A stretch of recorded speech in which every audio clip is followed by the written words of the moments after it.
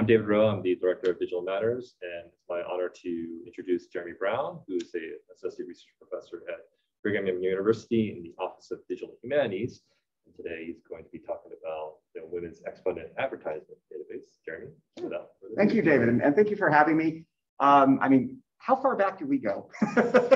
The minute I stepped into Utah, you accosted me. We've been collaborating on various things for years. It's been a lot of fun, and it's great to see Rebecca and Anna here as well, some old-time friends. And those of you online, welcome as well. I want to go over a little bit of the format of the presentation today because I really want this to be interactive. And I've ordered what we're going to go over in terms of what was advertised. So we can spend the whole time talking about the finished product. And then have a little bit of time to talk about the technology behind it, and then totally forget about this commentary that I have at the end. That's not important. And so if you have questions about the database or about its uses or some of the research we've done with it, or if you have ideas, please go ahead and stop, raise your hand, or give a comment to Comstock, and we'll make sure to involve everyone here because I really do want this to be interactive. All right, so who am I and what do I do? As David said, I'm Jeremy Browne. I'm an associate research professor in the Office of Digital Humanities at BYU. Before coming to BYU in 2012, I was at SUNY Brockport, which is near Rochester, New York. And then this is what I do, or more specifically, what I have done at BYU. These are a collection of most of the projects that I've worked on while I was there. Like 3D printed cuneiform tablets. That was a fun one for TJ, who does the 3D printing here. And some of these I've been in collaboration with people here at BU and others with other people. I'll bring this back at the end though. So let's talk about the Exponent Advertisement Database. The finished product is a website where you can search 4,000 advertisements that appeared in the Women's Exponent newspaper between 1872 and 1914, which was the entire run of the newspaper in Salt Lake City. There are 112 vendors and 12 industries that I just coded myself. I would like to go back and redo that with like a Bureau of Labor Statistics kind of taxonomy instead of just one that I threw together. But let's take a look at it. Let's see. There it is. Woo. All right. So I hope the screen sharing is working and following this. But you have just a simple search field where you can limit the years that you're interested in. You have specific industries that you can select. You can browse by year, industry, or vendor. You can make some pretty simple graphs, which we'll get to in a little bit, that just show the frequency of advertisements by industry. There's an About page, which includes acknowledgement to Digital Matters and the Willard J. Marriott Library, University of Utah. And so because this project grew out of the effort in 2019, to redigitize the Women's Exponent newspaper in time for the sesquicentennial of women voting in Utah. Those celebrations were kind of curtailed by the pandemic, unfortunately. But I saw very early that there was some potential for using these advertisements or targeting these advertisements for curation. And so, Rebecca and Anna and Jeff and Jeremy, and I'm probably missing other people, David, who, Elizabeth, who I'll mention later, my colleague Brian Croxall at BYU, they were all involved in this redigitization project, and that's where this came from. So there we go, we're back. Okay. Oh, by the way, I failed to mention that because ads were reprinted over and over again, there are 328 unique advertisements in them, but a total of 4,000 printings of advertisements. All right, so what are some uses of this? Well, digital humanities, we got to make a graph, all right? So this is the total number of advertisements that appeared by year in the newspaper. Oh, sorry, I didn't know you guys could see that too. And one of the ideas that we had early on was to kind of use this as a surrogate for the economic viability of the newspaper and try to decide whether or not these peaks and valleys coincided with any major political or social events of the time period. The two big ones being the Edmunds-Tucker Act that illegalized polygamy and stripped women in Utah of the right to vote, and the Utah statehood. Really, there does not appear to be any sort of correlation to these changes. We don't know why the advertisements peaked in 1878 and dropped off precipitously. That would be a subject for investigation, but can't really tell that from here. by the way, this chart is the, there we go, is this graph right here that the website can make for you as well. And then also, if we look by industry, say, for example, the general stores, you can see that traditional retail was very prominent in the newspaper up until about 1888, and then it just dropped off the charts. Travel, the Intercontinental Railroad was completed over here, but we really don't get a prominent appearance of railroad advertising until the late 1880s and into the early 1900s. And then finally, banking has a similar thing like this. These are entirely advertisements for Zions Bank, entirely. And that will come back up in another slide as well. So those are some of the things you can do with a database like this.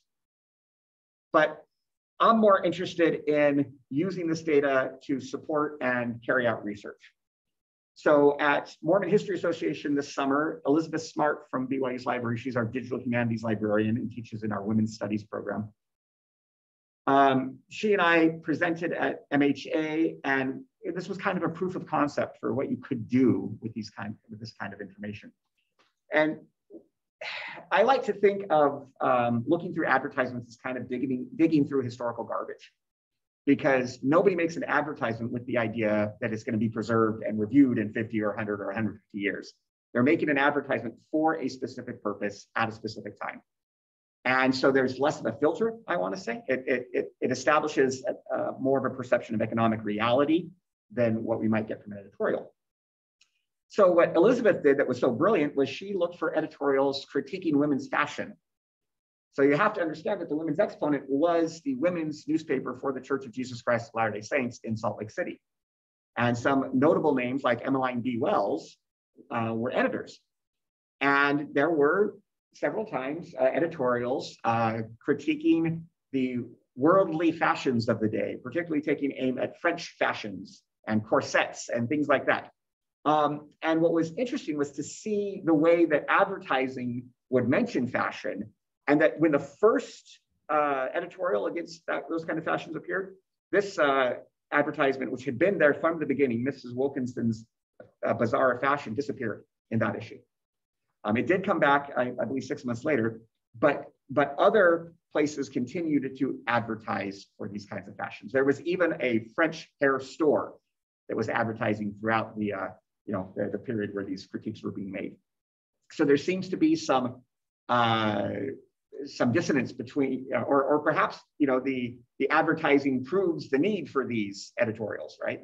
That people were buying these things, but there does not appear to have been an editorial privilege over the advertising, because there doesn't, except for that one case, there doesn't appear to be much reaction between them.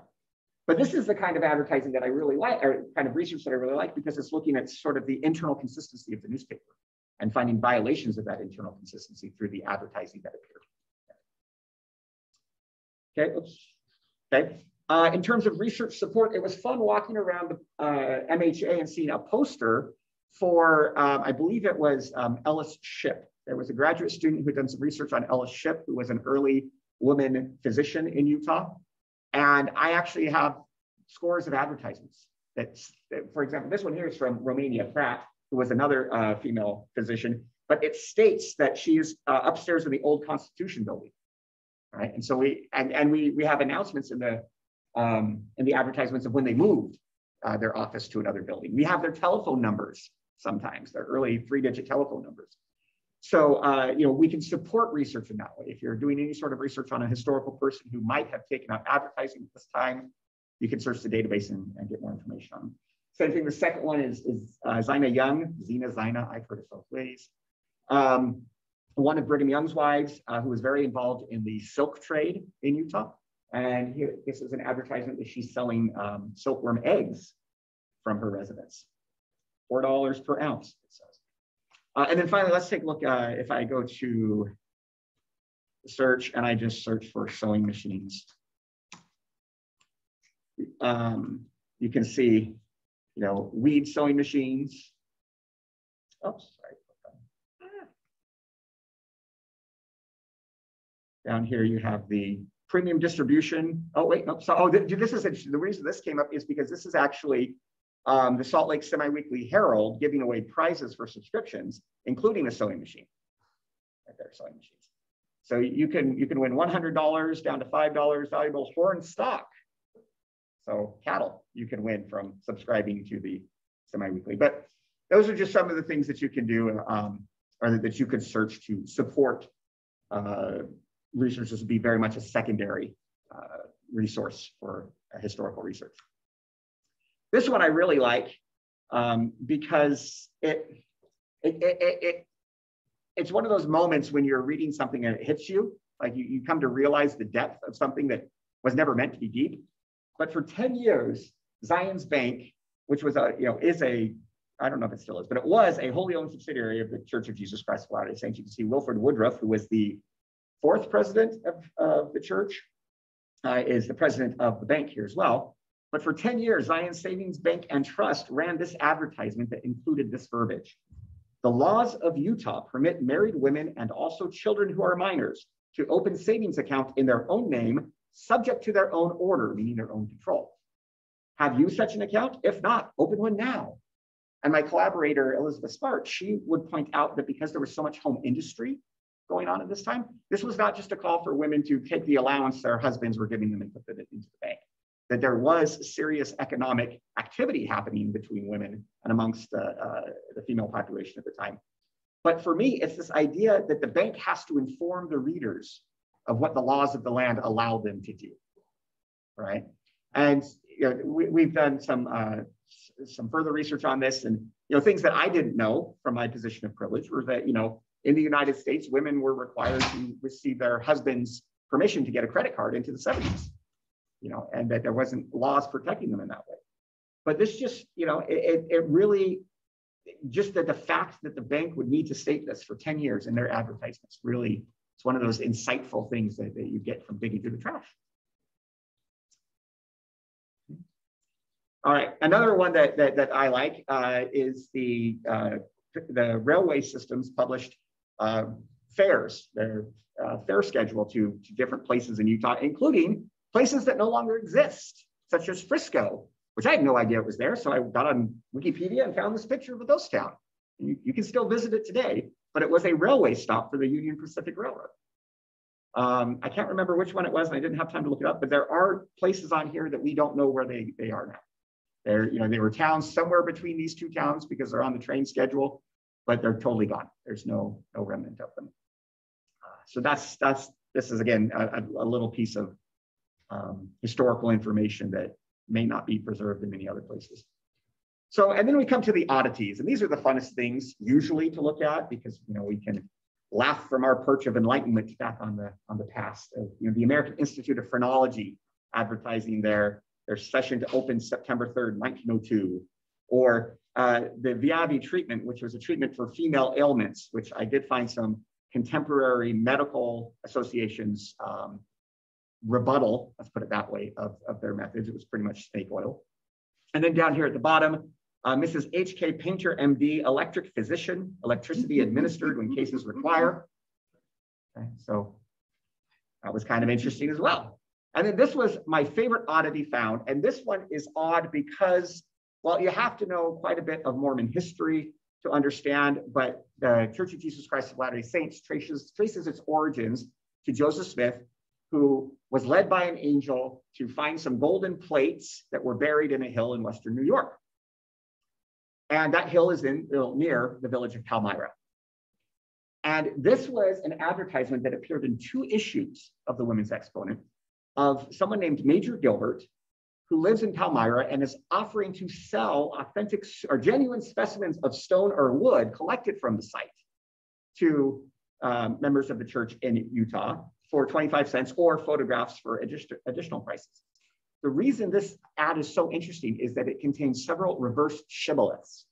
That is to say that that Major Gilbert in this advertisement refers to locations and objects using terms that the people in Palmyra would use, but would not be accepted amongst the general population of Mormons living in Utah at the time. The Golden Bible, for example, to refer to the Book of Mormon, or Mormon Hill. The Mormons would call it the Hill Cumorah. And so this is a very interesting case of an advertiser not actually speaking the language of the audience that they're trying to advertise to. This is also interesting because at MHA this summer, one of the keynotes was given by the official historian of the Church of Jesus Christ of Latter-day Saints, LeGrand Curtis. And his entire topic was the church's preservation of this hill near Palmyra, New York. And so I ran into him after another session and I pulled out my cell phone and was able to pull up this advertisement to show it to him. And we laughed about it. He thought that was fun. And when I turned to leave, he said, "No, I want a copy." So he gave me his business card so I could send him a link to the database where he could find this, because he had, I mean, this is the official church historian. This is somebody who specializes in this specific topic, and yet he had never seen or heard of this advertisement before. All right, so other ideas. What other things could you do with advertisements? Oh, did I get the, oh, I got the Willard Marriott name wrong? Oh, I'll fix that. Super close. Super close. Slightly wrong. It's J. Willard, and I put Willard J. Oh, I'm so sorry. I should have known it's a Utah name. Of course, it's initial first. Excuse my ignorance, but I don't know how far back like the official general conference practices were with that, but were there any connections that you could detect between advertisements and announcements made at those conferences? Look at the top of the train table. Conference rates. Yeah, the Union Pacific Railroad offered specials in October and April for people to come to the general conference. Now, general conference today is generally 2 days. At the time, I believe it was 5 days long. It was, they had meetings all week long. And so, yeah, no, there is here evidence of that. There are advertisements from clothing shops saying, "Hey, come see our fall collection while you're in town for general conference." And so, no, this is, yeah, I mean, 150 years ago, we were still doing that. So it's not just twice a year when you have to deal with traffic in downtown Salt Lake. That's a great question. And yes, we do have that. Although, in fact, actually, I mean, let's conduct some original research right now. Let's search conference. So here's ladies who read the Exponent. I will receive in time for the Territorial Fair and General Conference, one of the largest assortments of books, stationaries, etc. So yeah, there's plenty. Here's, oh, that's interesting. For the conference trade, stores West Side, East Temple Street. I don't know what that means, but it looks like, I don't know if that's referring to general conference or not. But yeah, there are several mentions of conference in these advertisements. So ladies attending conference will do well to give her a call, this says. So visitors to conference, right? So yeah. I'm also curious if you gave the example of the one ad that's selling rocks and photographs, and the implication being that the person was an outsider targeting the Women's Exponent audience.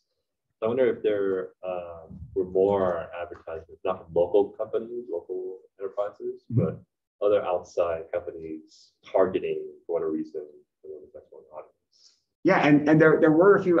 The great majority of the advertisements were homegrown, but there are many of them. I haven't done that much work on them. We can browse entirely by vendor. So like there's the Mormon Hill Excavation Company right there. That's that one. The Oregon Short Line Railroad would be another one that was from the outside. But by and large, these are locals. Deseret Tanning and Manufacturing would be local. Bishop Jasper Peterson, I believe he was looking for a Dunford, I believe. Yeah, so we have A.B. Dunford and Dunford's. I think they're the same one, but they are shoes and slippers. So yeah, no, that's great. That's great. Any other questions or comments? Anything? I don't know if I have a question exactly, but I really liked hearing about contrasting sort of like the editorial position on fashion with advertisements. And when I was kind of looking into women doctors of the time period, it was really interesting to me to see like the Exponent coverage of some of these women and their ads, and then in some cases editorials or things written by them. And so that interplay just between how the Exponent would sometimes feature these notable women, the women writing in it and then advertisements, mentioning them is just kind of an interesting area, I think. Yeah, and the Ellis and Maggie Ship story is something that I had no clue about before I started this project, but just simply from seeing, their advertisements. These are two women who had gone back east to get their medical education and then came back to practice in Utah.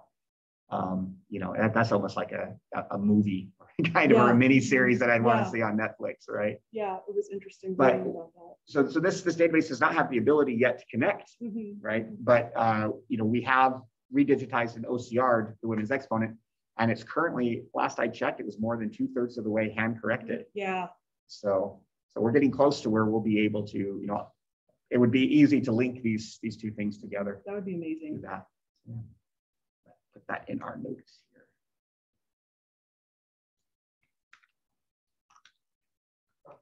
I was actually talking to the director of Eccles Health Science Library, and we were talking about the unique story of women doctors in Utah and how that's not really represented like on the walls of the medical school or library there, that it's just really a bunch of men. But we have such an interesting history here in Utah of, like a lot of female doctors. I mean, at one point, wasn't Deseret Hospital all women doctors? I'm getting nods. You're getting beyond my realm. Well, I work at, this is the place, Heritage Park, and we have the Desert Hospital, that's what they tell us. Yeah. Okay. So I feel like I have heard that before. I mean, that's interesting history that I feel like got lost for a long time, but possibly could be like. We can in our, in our exhibit, we have a picture of the board of directors is all women. I'm thinking of ways that we could rectify that. Well, and there are links that can be made. So for example, remember I showed that Romania Pratt had an office in the Constitution building. Well, here is your own website. Yep. And there's a picture of the old Constitution building. #1 hit on Google Images, by the way, for old Constitution building. We're so good. So. One funny thing though that came up though was, quite a ways down though, was one of the advertisements from my database. Oh, that's great. And it was for, I can't remember, I think it was for a sewing machine with a woodcut illustration on it, because it was being sold out of the old Constitution building as well. That's funny. And so, yeah. Okay, well, great. We can move on to the next part of my presentation, which is the technology that has to go into this system. And this really hit me, again, this was one of those moments of, oh, what have I done at MHA, because we presented in a digital humanities / digital history session, including some people from this very group. And somebody asked the question, hey, that's really cool. What do I need to do to be able to do this? And I have been literally working neck deep in technology for 25 years, right? Being paid to do this, not counting my high school years of hacking around on an old IBM. And so I listed out all of the technology that I used to build the system. And nothing earth-shattering. These are not things that you need to have a doctoral degree in computer science to know how to use, but you do need to have experience in using them. But they are readily available. I used absolutely zero proprietary software to build this. It was all free software that came along. All right, so let's talk about the process of getting from the scanned newspaper into the database. The first thing we have to do is we have to crop out all of the advertisements, 4,000 advertisements. The second thing we need to do is OCR, which is to take the image and transfer it into text, into a text file. Then we need to group all of those advertisements by vendor and then by individual advertisement. Then there's some hand correction to be done, and then there's a website to be built. The asterisks indicate steps where I wrote custom software. So every single step of the way. Here's what I'll actually show you a live demonstration of this tool. We initially called it Cropper, but that's actually the last name of one of our associate deans. So we changed it to Boxer. We call it the Boxer website. This is just it's password protected, so you can't visit it, but it just pulls up each paper. By the way, this is not the Women's Exponent. You might have noticed this is the next project that Elizabeth and I are working on, which is the anti-polygamy standard, which ought to show some interesting contrasts. But and this works really well if you have a tablet with a stylus, but I can, I would pull up this, there it is. I would pull up a website and I would just click, and then I could click and click, And if I make a mistake and I get too much, I can just click on it and it goes away. And all of these clicks are being recorded in a database. So it's recording the coordinates of each box. And then when I'm done with this page, I can go to the next page, and you can see here are some bigger advertisements, which I would probably zoom out on to do. But just from a cursory glance of the anti-polygamy standard, they share 0 advertisers with the Women's Exponent. Makes sense. 2 different audiences. Oh, 2 very, very different audiences, right? So that's the Boxer program, that just a simple website that we wrote to be able to crop out these 4,000 advertisements. And it doesn't take long. Again, if you're doing something else, like, I'm watching a football game, but in between plays, I can get 4 or 5 of these things marked off, and then it doesn't take long before you have all 4,000. Then there's a separate Python script that I wrote that will take that coordinate information for each picture and then make copies of those sections. Down here, you can see I'm actually adding some buffer. So it's enlarging the crop mark a little bit to make sure that we get what we're looking for. And then the next step is to do optical character recognition.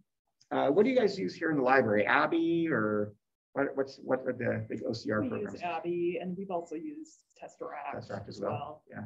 So Abby, I find to give excellent results, but it's a lot more difficult to script. So Tesseract, which is made by Google, is an OCR system that has a Python library.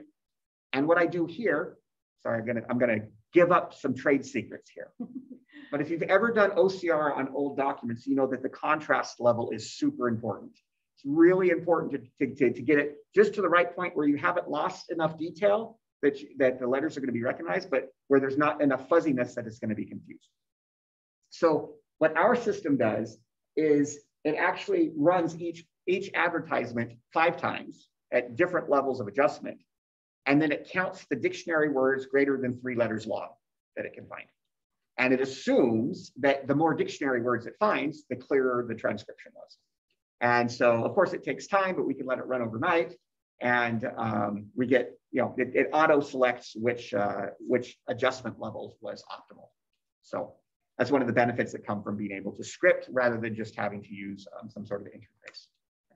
So I was left with 4,000 advertisements and their text transcription. So it actually came to over 9,000 files when all was said and done. And now I get to go through each one and hand categorize it by vendor, by industry, and by advertisement. Of course, I didn't want to do that, right? My other option was, I tried to protect his anonymity in some ways, but to call an old buddy from graduate school who works at the, I have to move my little panel down here. You guys can't see where there is. He works at the National Bioforensic Analysis and Countermeasure Center. He's a geneticist. Just so you know, we can see it. It just blocks yours. It just blocks mine. Okay, so it's just up here. You guys can see it just fine. All right. I mean, on Zoom, we can. Yeah, you can see it on Zoom. Because there is a continuing relationship between genetic sequencing and text sequencing, right? We can use a lot of their methods in the humanities as we process large pieces of text. And so he gave me a couple of methods to use. It was actually a fascinating phone call to have just explain to him my situation and for him to say, oh yeah, that's exactly what we do. So what happened instead was I had misreported at one point that we used Jacquard similarity index, but no, we used Levenshtein distance. Levenshtein distance is simply how many changes has to happen to a string of text to make it identical to another, right? So here we have 4 sentences, and here we have a table that shows how many changes would have to happen to make text A become text B and so forth. Now, if you attended David's Gephi graph seminar a few weeks ago, you know that we can plot these distances. And so, by the way, I have to show it is computationally intensive because instead of having, here we have 4 texts by 4 texts, so we have 16 crosses. I have over 4,000. So that's 16 million cells in this table, right? So the computer goes crazy while we're doing that. But this is a graph that shows all 4,000 advertisements plotted out based on their distance from one another in terms of Levenshtein dimension. And so, these are probably, if not the same vendor, they're the same industry because they're using very similar text in their advertisements. And then of course, if two texts were identical, they would appear directly on top of each other.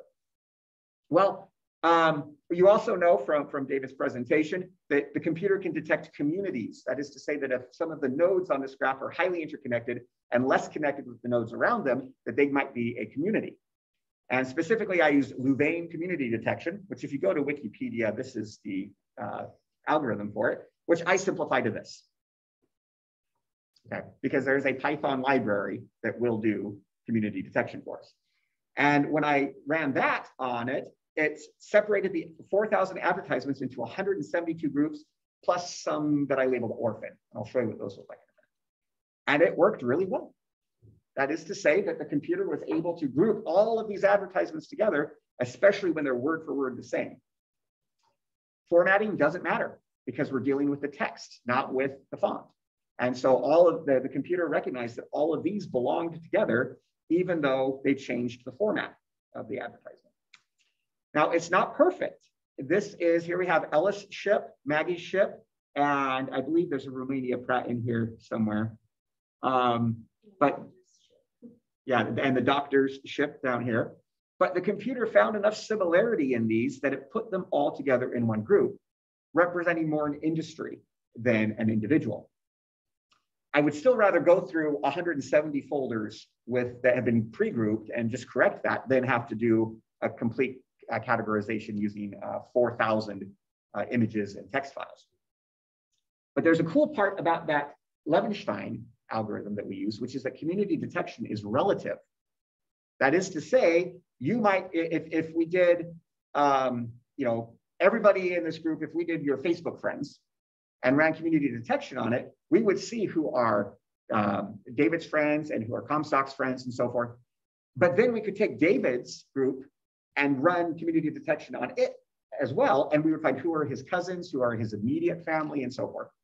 And so I could rerun that community detection within the group and get a different result. So this is on that midwife group, and it found 15 subgroups inside of it, which was a lot more accurate. Here you can see all Maggie ship. And then, not perfect though, but here's why. So on the left, you have a class in obstetrics by Dr. Maggie C. Ship. On the right, you have one by Dr. Romania B. Pratt. But look at the text. Will commence a class in obstetrics on versus will commence another class on obstetrics about. Okay, so the computer thought these are similar enough compared to how different the other ads are to put them together. So it's not perfect, but it greatly accelerated the rate at which we could classify these advertisements. All right. In terms of the orphaned advertisements, if you look at them, they're largely damaged or highly illustrated advertisements. And so the computer had a hard time finding text in it and therefore couldn't attach them to any group. Oh, that's the advertisement that pops up when you search the old Constitution. Okay, so hand correction. This was another fun part. Like many areas of campus, we employ a number of students in our office who oftentimes are waiting for people to help. And so we will sometimes give them tasks, whether it's transcription or review of something, to do in their downtime. And so this was the interface we created for them for that. And the idea is here are all of the examples of this advertisement. And we would like you to click on what you see as being the exemplary version of it. And then down below, there's the transcription provided by Tesseract. They corrected that. And then we have a few fields down here, which we haven't done anything with yet, but they put the names of people that are mentioned, the address, if there is one, direction, if there are any, and a telephone number if there are any. So the students were able to go through all 300 advertisements that way and do some hand error correction. Okay. And then finally, building the website. And I had, I could use any of the free website options out there. And I looked at all of them and I said, nah, let's roll our own. I was feeling a little uppity at the time. I think I was depressed because we had some plugin on WordPress break and I was tired of depending on other people to do it. But something that amazed me, because it had been so long since I had written a website from the ground up, despite the fact that I teach classes on that, is just how simple the code gets when you write it yourself. Because it's for a very narrow case, it's not generalized out to anybody else that might want to use the same system. So this is the entire code here for that index page. it's 38 lines. Now I am including other pieces of code remotely, but it was pretty easy. It wasn't hard at all to do. I mean, for somebody who's experienced. And better is that I have the feeling that this code is going to be stable for longer than the other generalized systems would be, because I'm using very few functions and they're all locked down tight. It's kind of like the difference between a canoe versus the Titanic. Right? So that's how I built the website. Okay. Questions, comments, ideas, criticisms? My comment is it's very cool. Thank you. And thanks so much for showing us your work. And I'm wondering like where you see this going next. Yeah, so there is a feedback section. There's a form on here for people to leave comments, whether they find errors, such as it's J Willard and not Willard J. And so that I can go in and correct that, or suggestions, or just general questions. Nobody has used that form yet. I haven't gotten a single comment for it. And so that's a little frustrating, but at the same time, and I'll show you in a minute that this has made waves because it is a cool project, right? And I think it was worth doing. But for next steps, we'd like to add the anti-polygamous standard there, and see, I can use the same interface. All I have to do is add a field for, which newspaper this came out of. And we'd be able to keep them separate, to do comparisons and so forth. It'd be really interesting to do that, I think. Now, I am not a historian of Utah by trade. And so I'm not the person who would ultimately use this for that kind of research. And that's probably its biggest weakness. So, but yeah, I appreciate that. Thank you for saying this. Have you reached out to Amy Easton Flake at BYU, who her area of research is on the women's exponent and anti-polygamy standard? I think Elizabeth has. I have not directly, though. And so that would be interesting. I've been in, I think, one meeting with her. Yeah.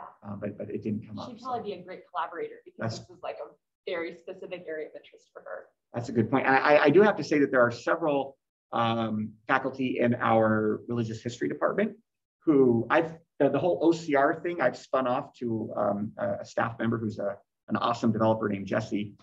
And he has been working to OCR a huge number of publications from the Community of Christ, which was the reorganized church of Jesus Christ of Latter-day Saints. They had a magazine, or they have a magazine that they've published consistently for over 150 years. And so and it's publicly available, but in image format. So we have that. The Young Women's Journal, which was another publication here in Salt Lake, we've done. And so we do have members of the religious history department at BYU that have been taking advantage of similar things like this. But you're right, I haven't quite approached them yet to say, hey, what do you think about these advertisements? Because that would be interesting. They thought about wrapping up the software in a package, because it's subject not agnostic, right? It could be, but that wasn't my goal when I created it. There is a lot of overhead that goes into putting it up somewhere so that somebody else could load their data into it. I think that the tools that I use to create the data set would be much more amenable to that than the website itself. So for example, that Boxer program where it's an online system for cropping out things from a collection of images, that might actually be a prime candidate to go onto GitHub or something like that so that other people can use it. So yeah. I'm not done. Not done yet. Okay. So I put up this list of what I do. And this is something that's been weighing on my mind pretty heavily since 2015, and you'll see why. But this characterization of digital humanities work that gets attention. Bigger tends to be better, right? Your corpora are measured in billions of words, or number of documents that you have in your archive. And the impact is often measured by counting users or citations or something like that. And we still have competitive grant funding, which is zero sum. And we still have this territorial owning of space, right? I mean, this is a great accomplishment to have your own space. And that just screams to me, I'm sorry, but toxic masculinity. And thankfully, the digital humanities from its inception in the early 2000s has always been open and collaborative. but we're still fighting against some of those, more traditional or, ancien regime ways of doing things. So in 2015, I was at DH in Australia, and I have been searching high and low for the person who said this, but I'm afraid that they didn't actually put it in their paper, which is why I can't find it. But it was a woman presenter who talked about big data and DH and men comparing the size of their tools once again. Okay. And then this is a great book. If you don't have it, look it up. It's Liz Losh's edited volume on intersectional feminism in the digital humanities. And it provides some really interesting arguments against a lot of the ways that traditional academic procedures bleed into the digital humanities. This is this is a quote of Martha Nell Smith. It's in one of the chapters. These matters of objective and hard science provided an oasis for folks who did not want to clutter sharp, disciplined methodological philosophy with considerations of gender, race, and class-determined facts of life. Or Rupert Boyd and Howe, who explored what queer thinking could bring to the digital humanities. Right? And then this last one is the one that most resonates with me in this project, is challenges of trying to do anti-racist coalitional feminist work in the context of non-feminist institutional structure. That is to say that many of the criticisms that I would have of this project that I did myself is it's small, it's parochial, it's got limited applicability, no one's ever going to look at it. But at the same time, those are all criticisms that come from this sexist model that we have in the institution. So if we look at these collaborations that I've done, none of these projects that I listed were independent. They were all collaborative in some way or another. The stars are the collaborative ones, so they're all starred. And then I put a little Venus symbol next to the women collaborators that I worked with, and a tall S next to ones that were students, graduates, and undergraduates who I worked with on the project. And this is probably what I'm most proud about, is that I've been able to reach out across campus and help so many people with their research. And that makes me wonder if we don't need different criteria for impact in the digital humanities. On the left is the multimedia dictionary of Quechua idiophones, which I worked on with Dr. Janice Knuckles from our linguistics department and her students. If this site goes down, it'll be 2 weeks before I hear about it, okay? Because there are probably only 7 people in the world actively using it. But just 2 years after we started that project, when I asked Dr. Knuckles for an update on what she's doing for it, she listed 4 articles / book chapters that are either published, forthcoming, or in progress, and then I think 7 different presentations that she'd given in the matter of 2 or 3 years. Because once her data could be organized in this manner, it became super impactful to her. Right? So do we need a different measure for impact? The one on the right is the 16th century French religious pamphlets project. Yes, again, you can probably fit everyone who's interested in that in a small room. But the professor I helped out with this based his tenure dossier on it. It was hugely impactful. Similarly, this is a project that I did last spring with the University of Utah Masters of Public Health student on basically doing text analysis on 10,000 articles and news broadcasts referring to masks and mask mandates during the pandemic. I should have looked up the professor's name, but the professor was so appreciative of this work that she suggested that the student Byron Montgomery and I turn this into a paper and submit it to the American Journal of Public Health. And again, we haven't done that yet because Byron is now a certified practitioner in public health, and he's waiting until next year so he can get professional development credit for writing the paper. Okay. Again, hugely impactful to him, but I'm never even, well, unless I go to some public health conference, I'm never going to be presenting on that myself. Similarly, you have this project. The BYU News picked it up around Pioneer Day. They thought this was a great project to highlight during Pioneer Day. So there's Elizabeth and myself. And they ran a story on it. And then ABC4.com picked it up and wrote a piece on it. Why? Well, because it's interesting to people around here.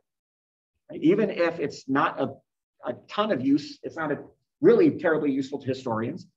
It is interesting to people around here. And for a moment, cast some of their minds back to the pioneer heritage that we have here and some of the struggles that women in particular faced in early Salt Lake civilization, our societies. So that's what I've got. thank you so much for your time and your attention. I appreciate it. Jeremy, I think from a library science perspective too, I see so much of what you're doing, and it feels like collections is data work. You're taking collections that we already have and figuring out how to make data sets that people can play with computationally. So I think, you know, to different audiences, your work is going to mean different things, but both with your mask mandate work and the historical newspapers, you're turning library collections into data sets. Yeah, and what is the chicken and the egg in this case, right? I mean, when you're in library, how do you determine, oh, gee, it's worthwhile to go through and tag all the metadata on this collection because somebody could use it? Or is it, hey, this is low-hanging fruit, so let's tag that? I mean, what's the process for that? Well, metadata librarian. I don't know if we have a real structured process, because so far when we've been sort of doing similar work, developing, you know, small or large data sets, we've looked at things that appear to be interesting to us, you know, and done the extra work and released them. And in some cases, folks have done some things with that, and in some cases, I don't know, you know. So Not yet. Not yet. But I think it's worth going through this kind of process because it really, in my case, you know, I start thinking about digitized collections in different ways and different potential uses of that, other than just putting something online in a digital repository and calling it done, you know. So that's kind of a non-answer. Any questions on line yet? Really fascinating work. Okay, well, I'm not going to deny that. This was one of those projects where I never actually had to say, oh, I got to work on that project again. Right? And I think part of it is because it's not an area of content matter specialty for myself. And so I'm coming up with questions and I'm asking Elizabeth these questions like, well, I just found this, what's going on here? Or, you know, Googling Romania Pratt and said, wow, that's a fascinating woman, you know? And so the fact that I was learning something every step of the way, just, you know, it kept me going. I think a lot of us on the Women's Exponent project felt that way. It was really fascinating content to dig into. And I just kept thinking, why don't we know more of this stuff? Like, we know a lot of the male leaders in the early Mormon church, or hear their names, or lots of things are named after them, but I had never heard of Romania Pratt or Ella Shipp or any of these. Okay, so I'm going to reveal something to you, but Romania Pratt I had never heard of. But do you know where I had heard Emmeline B. Wells and Shipp and Richards? And so at BYU, they've torn them down, but there used to be a set of dormitories that were the apartment style dormitories. And historically, that had been an exclusively women's dorm area. And so all of the buildings were named after historical women. But they've all been torn down and replaced with numbered buildings instead. And so, but yeah, you're right. We don't know much about them. I mean, but the fact that the only thing that I had known about them was that this building where, you know, a girl I dated when I was an undergraduate lived was, you know, that was the name of her hall. Yeah, that's, you know, and so then the next question is, what can we do about it? Right? You know, I would think with this Deseret Hospital thing, do they have a place where they have pictures of all of the boards? Right? Because if not, hey, let's, you know, and even if the boards at some point transitioned into male, right, we can go back and show that there was this predominantly female board or an entirely female board in the beginning, you know, to draw attention to the feminine origins of the institution. And yeah, not just having the image, but having it be super visible in the hospital or medical school or library, because I'm sure it exists in like the medical history room, but it's not being, you know, widely promulgated. And although these women offered midwife services and training for midwives, they were not nurses, they were not midwives, they were physicians, they were full-fledged licensed MDs. And, you know, a lot of times when we see these pictures of women from, you know, the late 19th century in a medical situation, you know, our bias tends to project them into one of those roles. So I really, I can't get enough of those stories that we found through this. Did you detect in your research, because the Women's Exponents is continued at some point, was there a shift in advertising that led to the demise of the paper or made it less profitable or something? I don't have any evidence on what led to that. It was replaced by the Relief Society magazine. There was such a long period towards the end of the run. I mean, but it was decades long that there was very little advertisements. Yeah, I mean, the last decade, we're talking 1 or 2, maybe 3 advertisements per issue. And so I'm thinking at that point, they were either supported by subscription fees, by direct support from the church as an institution, or they had started running a deficit. There's some explanation like that, but I don't have any evidence to explain that. But there is this obvious diminishing in their advertising revenue again. Was there like one holdout that kept advertising for the past 10 years? Well, I mean, one of the because we can go to Browse and we can go to 1914. Yep, Ellis Shipp and R.K. Thomas, who was a clothing sales, but yeah, ran through many of the issues. But yeah, you can see that they only had 2 advertisers in that last year, 1913, Ellis Shipp, R.K. Thomas. Oh, and then this map for Book of Mormon study, which is funny because this is a hot topic of debate on Twitter right now too. So some things never change. But yeah, you can see they only had you could count their advertisers on one hand through the last several years of their run. So yeah, that's a topic to investigate. Why? What happened? That's something I love about your projects. It's not that they always are answering the questions, but they're pointing to questions that could be investigated. Yeah, and Dr. Cole, what's Dr. Cole's, the Pomage Project? Kay Cole, yeah. Her and I had an argument in 2017 at DH in Montreal. We were on the same side of the argument. We were arguing with a young European graduate student who had attended my session where I made this point. And it's not original to me. Jeffrey Rockwell and Stéphane St. Clair, who created the Voyant tools, they see digital humanities as very much a playground. But just like kids learn on the playground, we're learning from playing with these tools. And the questions that they develop in our minds that drive us deeper into the text are what's really valuable. And so the argument that this, in Europe, the digital humanities is seen much more from a positivist lens. So he did not take well to this idea that the real value is in generating the questions that we can then go back to the text to try to answer.